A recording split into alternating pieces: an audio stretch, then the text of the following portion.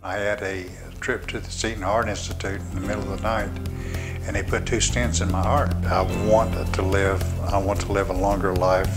I had started another weight loss program last May, and I was losing weight successfully until a few months ago. I just quit and could not lose. No matter what I did, I could not lose any more weight.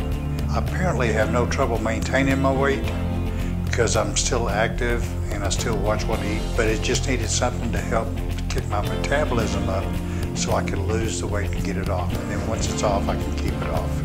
So Dr. Miranda talked to me about this program before, and so we started the program, and I started a few weeks ago, about 2.5 weeks ago, and I'm losing about 1 to 2 pounds a day. I've lost 28 pounds to date. I'm 58, so I feel like a 45-year-old man now, and that's what I want to feel like.